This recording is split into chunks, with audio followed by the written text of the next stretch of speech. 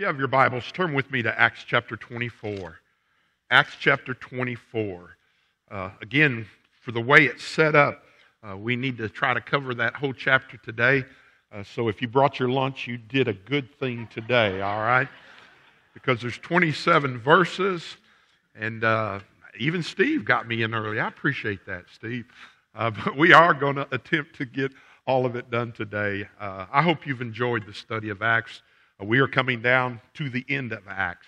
And so today I'd like to speak to you on the subject of Paul before Felix. Paul before Felix. This was his fourth trial, and he still has more to go. And let me give you the outline. If you have a bulletin you want to follow with us. Number one, the prosecution. The prosecution. Today we'll literally be in a courtroom seeing what takes place in a courtroom. Number two, the defense. All right, Paul comes to his own defense. The prosecution, the defense. And number three, the verdict. The verdict. Listen, folks, there's always going to be a verdict. Okay, there's always a verdict. And I'm telling you, there must be a time of decision making. In this case, it was just one. It was Felix, the governor there. And so here we'll see these three things. You know, Paul was quickly moved out of Jerusalem for his own safety. A huge army of 470 soldiers rushed him to Caesarea in the middle of the night because of another plot to kill Paul. They were taking Paul to the governor, Felix, to hear the case that was against Paul, hoping he would get a fair trial. Like most governments during this time of history, corruptions and politics infected the system that made justice hard to come by. The old saying, who you know means more than what you know, still reigns true today. Matter of fact, in Lawton, Oklahoma, there was a lawyer there, and I won't call his name out because he's still there. If you were guilty and wanted to try to get off, you got this guy. But folks, the bottom line is God has the last say. God has the last say. The imperial Roman government only got involved if the local government couldn't solve the problem. In Acts 24, we see the local government system at work. This chapter also includes a tragic example of a missed opportunity on the part of Felix. So let's look in Acts chapter 24. Now, after 5 days, Ananias the high priest came down with the elders and a certain orator named Tertullus.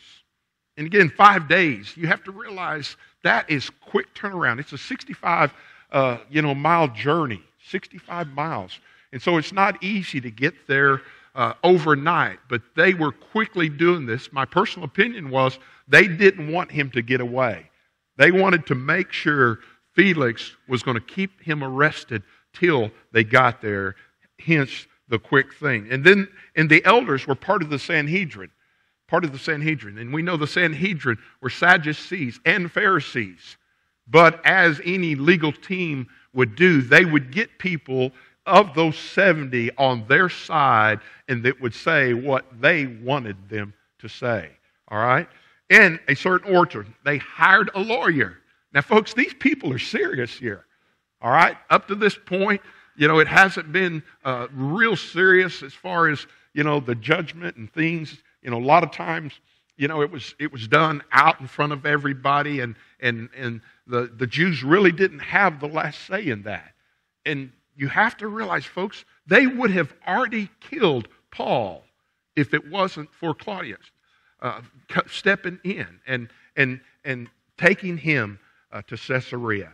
The rest of that verse, these gave evidence to the governor against Paul. And when he was called upon, Tertullus began his accusation, saying, seeing that through you we enjoy great peace and prosperity is being brought to this nation by your foresight. And the nicest word I can put here is flattery. All right, a good lawyer wants the judge on their side. I mean, he is flattering Felix, basically saying, we're glad you're here. We know you're going to be fair and impartial. Verse 3, we accepted always in all places, most noble Felix, with all thankfulness. And folks, I'm telling you, Felix was not one of the best governors. All right, he had a lot of things in his personal life. All right, extortion, bribes. There was several things that he did in his personal life which was not in what we would call Christian standards. But the smart lawyer tried to sway Felix automatically and quickly. Verse 4, nevertheless, not to be tedious to you any further, I beg you to hear by our courtesy a few words from us. Now, folks, this is where he gets to lying, all right? All right, and I'm not saying all lawyers are liars. I'm not saying that. But I'm telling you, he was hired to do a job. And the chances of him doing it quickly were not well, okay? He wasn't there. He was there to say whatever he needed to say to win a case. And folks, a lot, and again, I'm not trying to lump lawyers into one category. There are Christian lawyers. There are good Christian lawyers, and I praise God for that. But you can see as he starts out here, he is not telling the truth. And you will see that in the verses that we're about to read. Look at verse 5. For we have found this man a plague. There were 3 charges they had against Paul. There was a personal charge, there was a political charge, and there was a doctrinal charge. Okay, 3 charges, personal, political, and doctrinal. So we see the first one. We found this man a plague. And folks, you have to understand what a plague is. You don't want plagues. All right? It's kind of like the 10 plagues. I mean, you don't want locusts invading your town and things like that. So he's a pest, is what he is saying. A creator of dissension among all the Jews throughout the world. All right? Now, he's telling one of those big ones. All right? Even though he'd been on 3 mission trips, you cannot say the whole world listened to Paul. You cannot say he got him, he said some bad things, while he was out ministering and evangelizing. And folks, the bottom line is the Jews, these Jewish folks, these are the ones that really got on Jesus all the time. All right? Jesus called them hypocrites. All right? Jesus battled the Sanhedrin and the scribes and the Pharisees. And now it's Paul's turn. And so they are fabricating these accusations. And he is well known, but not to the whole world. He is not stirring up everything. So that was the first thing. That was personal. Then the political part. He says, and a ringleader of the sect of the Nazarenes. So now what is he saying? He is against the Roman government. Folks, he had no problem with the Roman government. I mean, I understand. I certainly don't agree with everything our government does. I don't. All right? I object. I vote Christian conscience. But here, he is basically saying, he is the one, that is leading this revolt because, and here's what they're going to say later on, Jesus Christ, he says, is a king. And folks, Paul is just telling the truth. Jesus is our king, folks. He is our king. And sometimes it clashes with government. And Felix, was smart enough to, figure some of this stuff out. He married a Jewish, we talked about that. She had a Jewish background, Drusilla. And so he knew what was going on. I mean, he had already heard of Jesus Christ. So you weren't going to pull the wool over his eyes. But that is the most serious crime of that. He's basically saying Paul is trying to overthrow the Roman government, and that was not what was happening. Another one of his lies. And then number 6, the third charge. Verse 6, the third charge. He even tried to profane the temple and seize him, and we wanted to judge him according to our law. And folks, the Roman law overrode the Jewish law. Okay, the Roman law was the government. They were the ones that would punish people. They were the ones that decided what would happen in cases like these. So this personal attack, this political attack, and this doctrinal attack. And the third one is when he went with the Nazarenes, and he went and he went to the temple, and did the sacrifice because he'd been in the Gentile world. They were accusing him of sedition there. And of course, that was not happening there. Verse 7, but the commander, Lysias, came and with great violence took him out of our hands. You see how that's just not the truth? The violence was from the mob. This commander saved Paul's life. So all the way through here, you see lie after lie after lie. The deck was stacked against Paul and commanding his accusers to come to you. By examining him yourself, you may ascertain all these things of which we accuse him. And the Jews also assented, maintaining that these things were so. So you see these charges against Paul, and you see the prosecution accusing him of all these things that he had not done. Not one of these things that he'd done. And he, according to them, broke the Roman law, broke the Jewish law, and broke God's law. In 1 Peter 1, go with me if you would, to 1 Peter 1. I want you to look at what Peter says about the law in government. 1 Peter 1:13. Therefore submit yourselves to every ordinance of man for the sake, whether to the king as supreme or to the governors as who are sent by him, for the punishment of evildoers and for the praise of those who do good. Now, folks, you have to understand we have to have laws. If there was no speed limit out in front of our church, which sometimes I'm not sure there is to some people, okay? They do not go 45 miles an hour out here.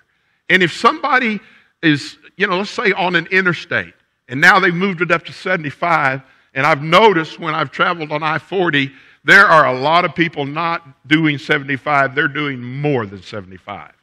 Why was that law written? To protect you. To protect you, to make it safe. All right? And that's what the laws of the land. And I know the argument, well, not all the laws protect us. Folks, it's still the law. Okay? And policemen, we should not be afraid of our policemen. And I understand all this going on. And I know there needs to be some police reform. I don't have a problem with that. But to lump them all in and saying they're all out to get us, folks, it's just not true. We need policemen. We need to respect policemen. We need to pray for our policemen.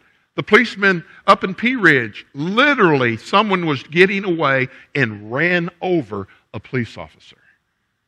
And that's who needs to fear. Okay? That's who needs to be afraid of the system and the justice system. That's who needs to do that. Verse 15, for this is the will of God, that by doing good you may put to silence the ignorance of foolish men. And folks, there are people that just say silly things. And I understand what went on in the George Floyd case. All right, the guy's going to prison. What he did, I watched it. It was wrong. He needed to be prosecuted. But it doesn't mean all policemen are bad. We still need to respect the officers of the law.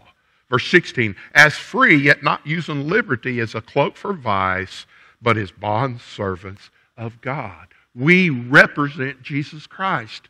And we don't need to be chewing people out. And sometimes people write ugly, nasty letters to editorial letters. Folks, be careful what you write. You can write without being nasty about it, is what I'm trying to say. Now here it is, verse 17. Honor all people. Folks, we need to honor everyone. Everyone, honor them. All right, our government officials. All right, we all vote. And we live in a democracy, and we have to live with the vote that is given. We may not honor the person, or even sometimes, the corruption is there. There is some, question there. We still need to honor the office according to the Word of God. Love the brotherhood. Fear God and honor the king. And folks, I am telling you, Paul had nothing to fear. Nothing to fear because he had done nothing wrong. And God would protect him throughout this trial. So we see the prosecution. Let's look at the defense. The defense. Verse 10. Then Paul, after the governor had nodded to him to speak, answered, insomuch as I know that you have been for many years a judge of this nation, I do the more cheerfully answer myself. All right, he didn't have a lawyer. Okay, he didn't have a lawyer. He didn't flatter, all right, Felix. He was just saying, thank you, I will represent myself. Because you may ascertain that it is no more than 12 days since I went up to Jerusalem to worship. He went to Jerusalem to worship. All right, he wasn't trying to profane the temple. All right, he wasn't. And it says, and they neither found me in the temple disputing with anyone, nor inciting a crowd, either in the synagogues or the city. And up to this point, when he came back, his whole idea for going to Jerusalem was to give an offering from the Gentile churches to the Jews that were being persecuted in Jerusalem. That's why he went in the first place. So even his motive was pure. His motive was right in what he had done. He even, if you study it historically, he did not do much preaching at all in this time. Because what he was wanting to do, he was wanting to go to the top. All right? He was wanting to go to the top. And that's what he did earlier when he appealed to Caesar. Okay? He wanted to be in a court of law because you have a captive audience, and all you're supposed to do, when you get sworn in, you put your hand on the Bible. Do you promise to tell the truth, the whole truth, and nothing but the truth, so help you God? And Paul is saying, I'm telling you, God is my witness, this did not happen. Verse 13, nor can they prove the things of which you now accuse me. But this I confess to you, that according to the way which they call a sect, so I worship the God of my fathers, believing all things which are written in the law and the prophets. He's saying, I'm telling you, I believe the Old Testament and I believe the prophets. Okay? Abraham, the father of their faith, I believe everything he said. For instance, the Sadducees only read Moses' law, the first 5 books of the law. And they based everything on the law. And folks, the law cannot save you. It is not possible. And Paul is saying the way, which was what they called Christians back then, that's who I represent.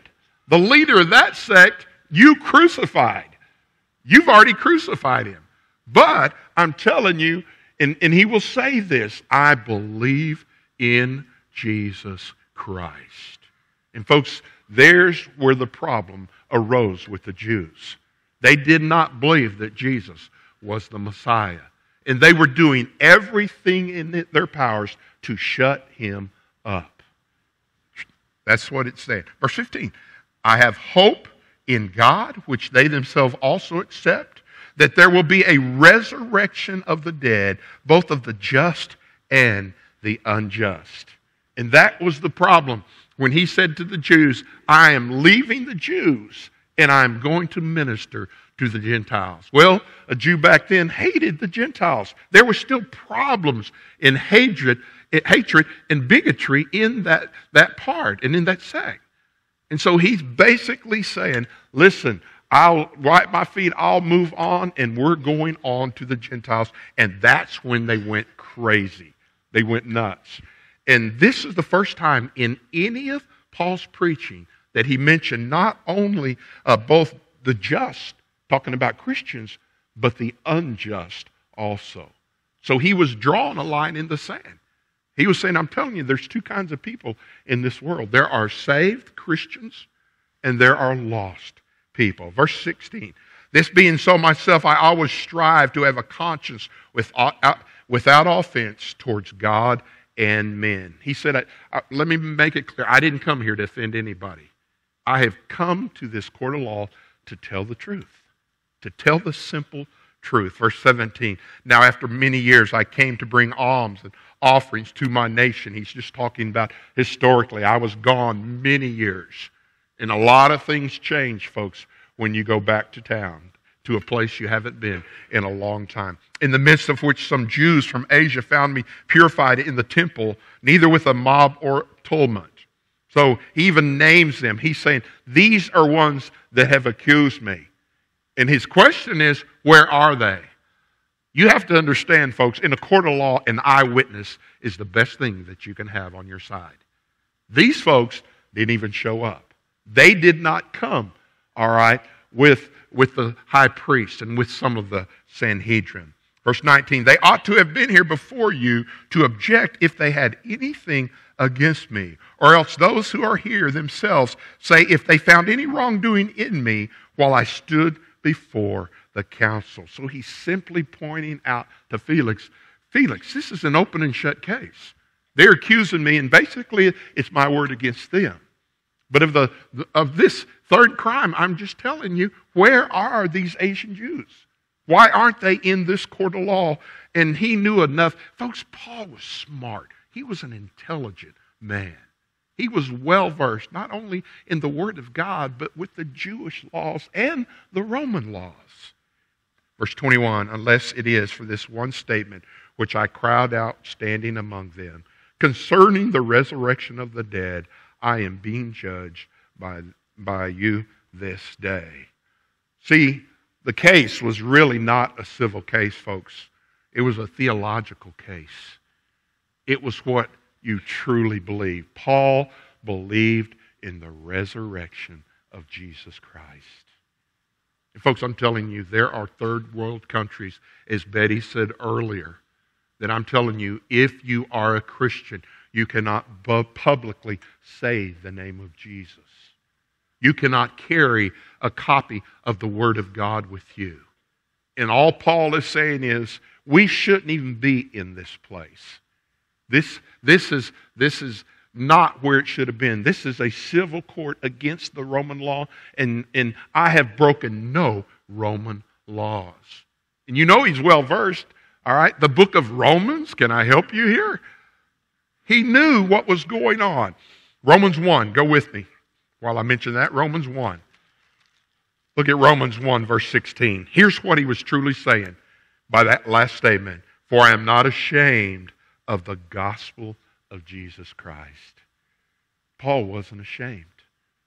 Paul was strong in his belief. Paul stood toe-to-toe with the governments. Paul stood toe-to-toe with the Sanhedrin and the high priest. And he's simply saying, you're not going to shut me up. You're not going to tell me what I can say and I cannot say. All right? Folks, we believe in freedoms. One of the freedoms, and I'll be talking about this next week, is the freedom of speech. I have the right to preach. I can go down on Garrison and preach if I choose, as long as I don't cause a disturbance. And Paul's simply saying, hey, I'm not ashamed of the gospel of Jesus Christ, for it is the power of God to salvation for everyone who believes, for the Jew first and for also the Greek. Folks, salvation is for everyone. Everyone. Verse 17, for in it the righteousness of God is revealed from faith to faith. It is written, the just shall live by faith. What is he quoting? Folks, he's quoting the Old Testament, Habakkuk 2:4, if you want to look up the reference. He is simply saying the issue, folks, is faith. Felix, the issue is not Roman law. It's what you believe. And listen to me, church, what you believe is extremely important. See, there's even a phrase I don't even like to use, casual Christian. Folks, I don't think we can be casual Christians. I think God calls us to a higher standard. I don't want to be a casual Christian. I want to be a Christian in love with God, in love with Jesus Christ, so that everywhere I go, I could walk in a room and I don't have to say a word and they'll know there's something different about me.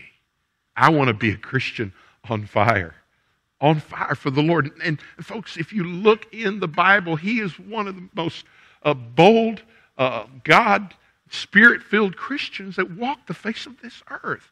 And he's saying it's a theological problem, not a Roman problem. So we see the prosecution. We see Paul in his own defense. And let me let you see the verdict. The verdict. Look at verse 22. But when Felix heard these things, having more accurate knowledge of the way, he adjourned the proceedings and said, when Lysias, the commander, comes down, I will make the decision on your case. So what happened? He heard. He knew exactly who the way was. He understood everything Paul was saying. And it's a case of he said, she said. Okay? Or he said, he said. All right? So he's just saying, I got the letter. And folks, he'd already read the letter from the commander. And the commander says, I heard it. I didn't understand. I didn't see that there was any reason to kill him. The mob attacked him. He read that. And he's just saying, I've got to talk to this guy. So he literally put the case on hold. Now, verse 23. So he commanded the centurion to keep Paul and to let him have liberty, and told him not to forbid any of his friends to provide for or visit him. So what had happened? Well, I think it's obvious. All right, these Jews lost their case. I mean, they came down to try him, and the best hope was that they would just send him back to Jerusalem. And if he sent them back to Jerusalem, I'm telling you, folks, he would have never come out of there alive. But God intervened on Paul's behalf. God wasn't through with Paul yet. Listen, folks, you are under the divine protection of God. Nothing's going to happen to you. Nothing catches God by surprise. He is our commander. He is our lawyer. He is our judge also. Almighty God. So he said, you know what, I'm not going to put you in the common jail. You just stay here in the palace. You just hang out here. All right, your friends can come and go.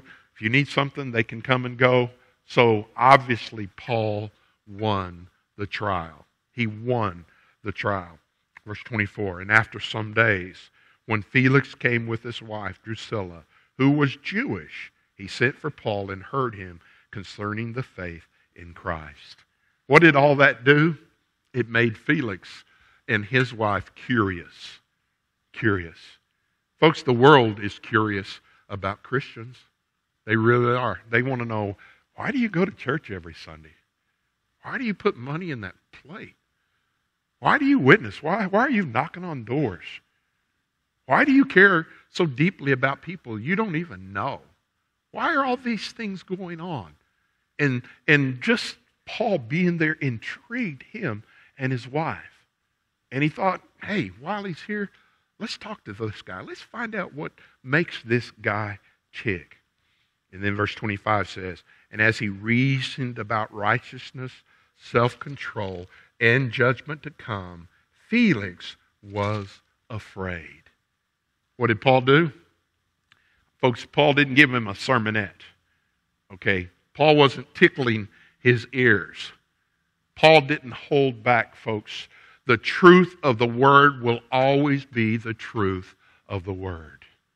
The Bible is our lifeline, folks. The Bible is our guideline. We do what the Bible says. The Bible, the Word of God. And Paul, I'm sure, said, thus saith the Lord. And he pointed out three things he knew about Felix and his wife. One was righteousness. Okay? You have to be righteous before God. Folks, I'm telling you, your own righteousness, you being a good person's not going to get you into heaven.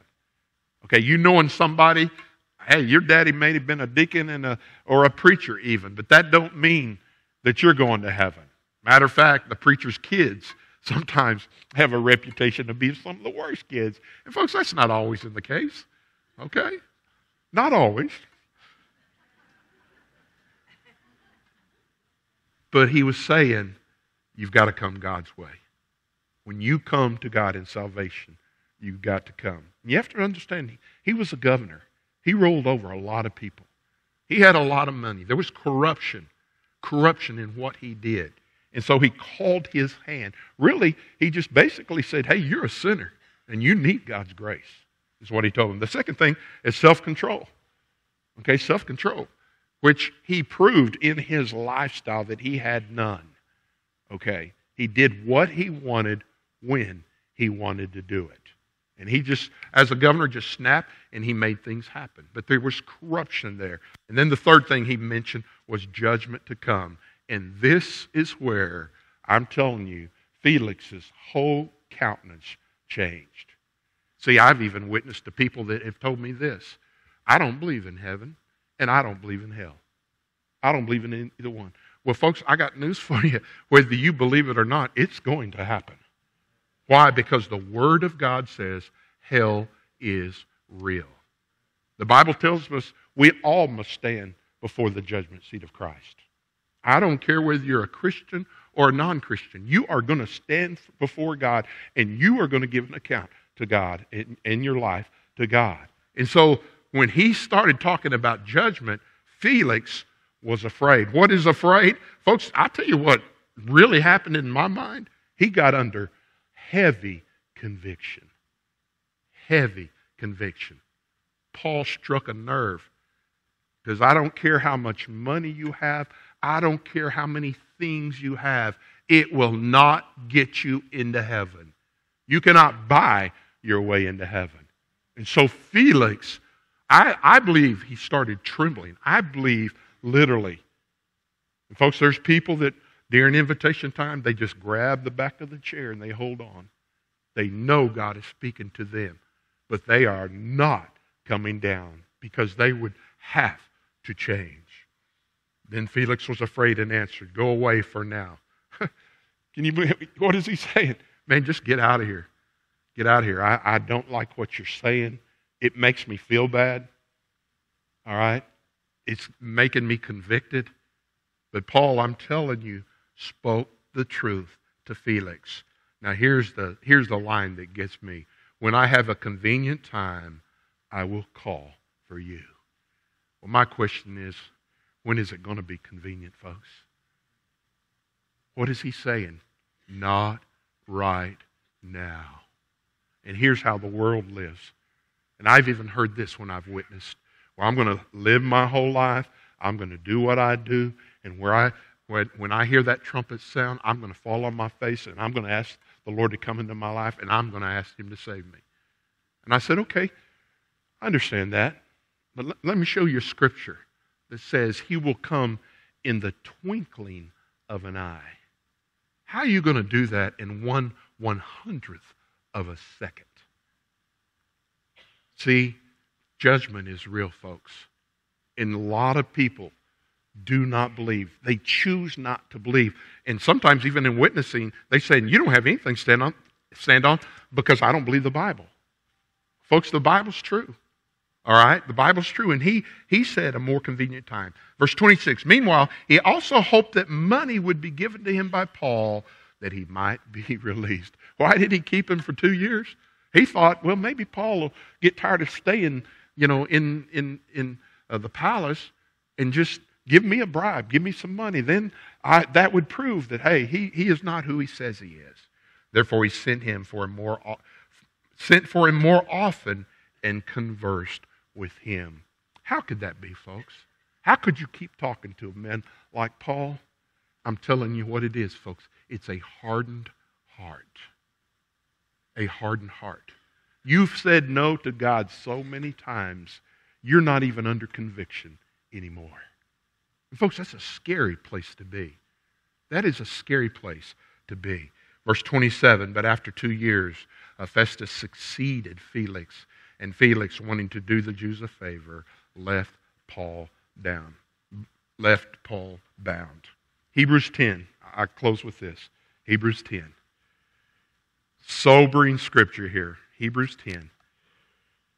Verse 26, for if we willfully sin after we have received the knowledge of truth, there's no longer remains a sacrifice for our sins. Folks, we are saved, but we don't need to be a disgrace to grace. We don't need to be a disgrace to grace. I'm wondering today, if you were in a court of law and they were going to try you for being a Christian, would there be enough evidence to convict you? That's a sobering thought, folks. That's what this verse talks about. Verse 27, but a certain fearful expectation of judgment and fiery indignation will devour the adversaries. All right? Basically, it's saying the truth is going to come out. All right? Folks, you're either going to heaven or you're going to hell. Either you're saved or you're lost. Okay? And hell is real. It's a real place, folks. Verse 28, anyone who has rejected Moses' law dies without mercy on the testimony of 2 or 3 witnesses. And again, that's where the Sadducees thought. They just stopped at the law. What was the law given for? So that we know when we would break a commandment of God. There is a purpose in the law. But Jesus came. Jesus came. And His life, His death, His blood paid for our sins. Verse 29, of how much worse punishment do you suppose will be thought worthy to those who have trampled the Son of God underfoot? We're talking about the lost.